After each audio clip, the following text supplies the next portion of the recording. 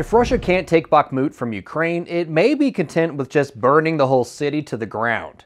This is drone video released by Ukraine's Ministry of Defense, and it appears to show white phosphorus raining down on buildings. White phosphorus ignites on contact with air.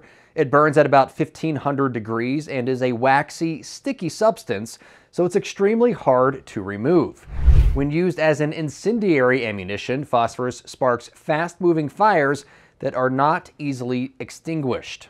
Phosphorus is not banned, but using it near civilian populations is considered a war crime. The BBC geo-located the footage to an area just west of Bakhmut's center, although there aren't any civilians left in the city at this point. The Kremlin does not publicly admit to using phosphorus bombs, but this is the second time Ukraine accused Russia of using the weapons since the war began. The first incident was during the siege of Mariupol.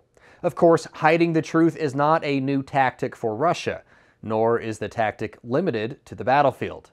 Newly released satellite data shows Russia is also most likely lying about the strength of its economy. The European Space Agency's Sentinel-5P satellite uses state-of-the-art technology to monitor pollution in the atmosphere, pollution like that which typically comes from industrial sites and factories. According to the ESA, the post-pandemic traffic levels in St. Petersburg and Moscow are causing pollution to increase there. But in other industrialized regions, pollution levels are down significantly. The drop in pollution is seen as a direct indicator Russian factories are not churning out as much as they once did. Overall, industrial pollution is down more than 6% over the last year. At sites associated with Russia's automotive industry, pollution was down 16% over that same time period. In contrast to the new data, Moscow claims industrial production is actually up a little more than 1% over the last year. We have more unbiased, straight-fact reporting about the war in Ukraine and the environment at straightarrownews.com.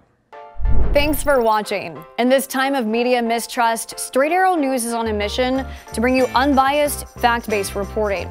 So like and subscribe to Straight Arrow News below. And to see all of our content, go to straightarrownews.com.